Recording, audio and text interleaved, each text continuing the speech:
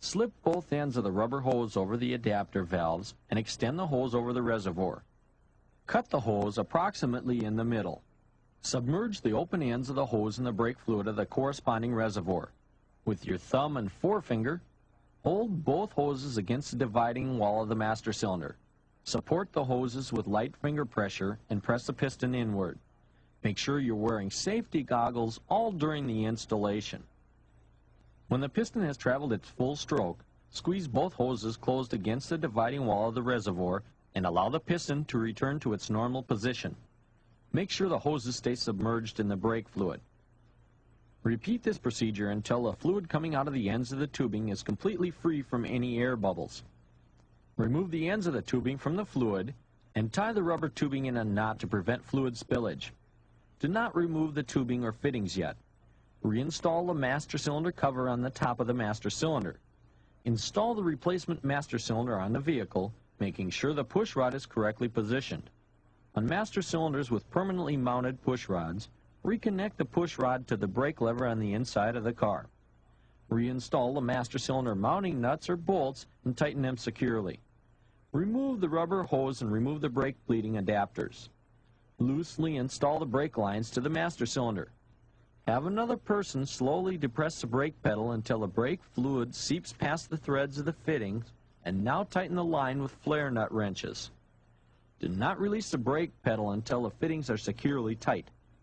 Remove the cover and double check the fluid level. The level should be approximately 1/4 of an inch from the top of the reservoir. Add fluid as necessary and reinstall the cover. Lastly, depress the brake pedal several times to ensure the pedal is at the proper height and is firm. If the vehicle is equipped with power brakes, you may have to start the engine to feel a firm pedal. Take the car out and test drive it, making a few easy stops at first. You're done.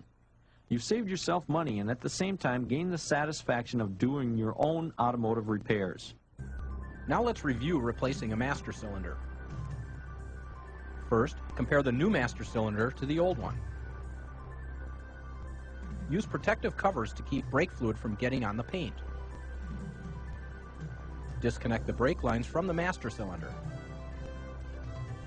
Remove the master cylinder mounting bolt and the master cylinder. Bench bleed the new master cylinder. Install the new master cylinder on the vehicle. Start the mounting bolts or nuts by hand. Loosely install the brake lines to the master cylinder, purge the air from the lines, then tighten the line fittings. Top off the master cylinder, and depress the brake pedal several times to verify correct operation.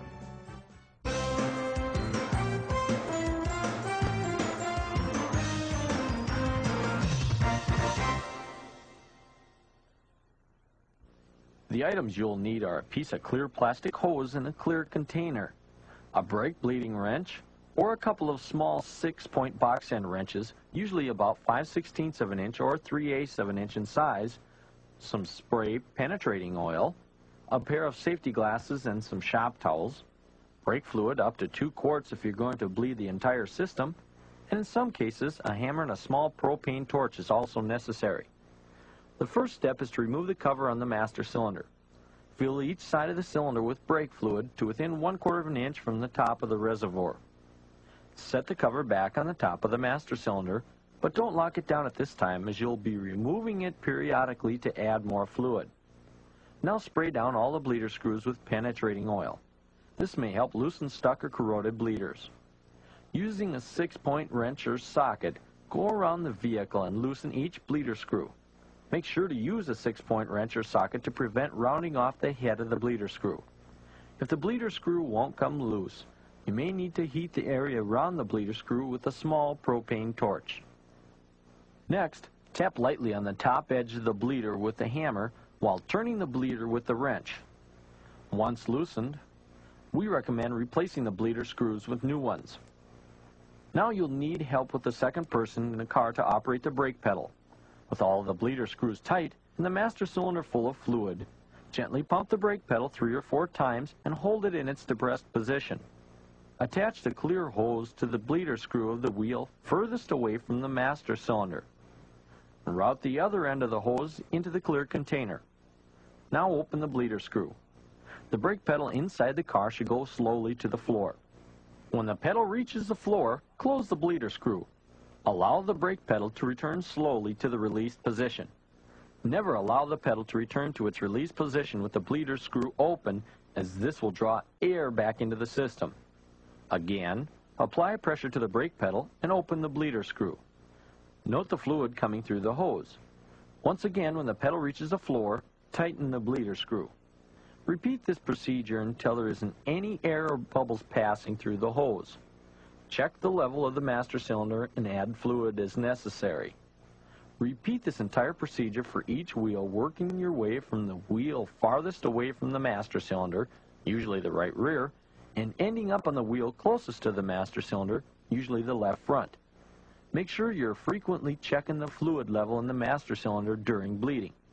When all the air bubbles are removed and a firm pedal is felt, tightly install the cover on the master cylinder. Make sure to dispose of the old brake fluid properly. Let's review bleeding the brake system. First, make sure the master cylinder is full of brake fluid and is checked often during the bleeding process. Check each bleeder screw for correct operation. Attach clear plastic hose to the bleeder screw farthest from the master cylinder. Pump the brake pedal slowly several times to build pressure, then hold the pedal. Open the bleeder screw until the brake pedal goes to the floor, then close the bleeder screw. Repeat this until no air bubbles are seen coming from the bleeder. Repeat the procedure at each bleeder in sequence. Finally, top off the master cylinder and test drive the vehicle.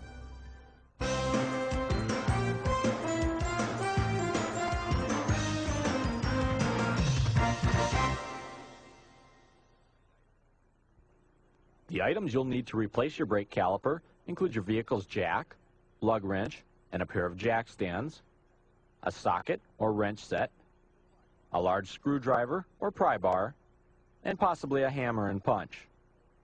On some GM, Ford, and import applications, you might also need a hex or Torx bit socket for caliper removal. And of course, you'll need the replacement caliper, mounting hardware, and possibly a new set of disc brake pads. First, park your vehicle on level ground and block the tires on the opposite end of the vehicle from where you'll be working. Raise the vehicle with the jack and support it with jack stands. Remove the wheel, making sure to mark its position to retain balance during reinstallation. Now loosen the clamp on the top of the master cylinder. This will allow room for return of any brake fluid into the master cylinder. To remove the caliper, the first step is to remove the mounting hardware. First, turn the front rotor so you can easier access the caliper mounting hardware. A method widely used on General Motors and some Ford vehicles requires the removal of long mounting bolts for caliper removal. Often this requires the use of a special hex bit or Torx bit socket as shown.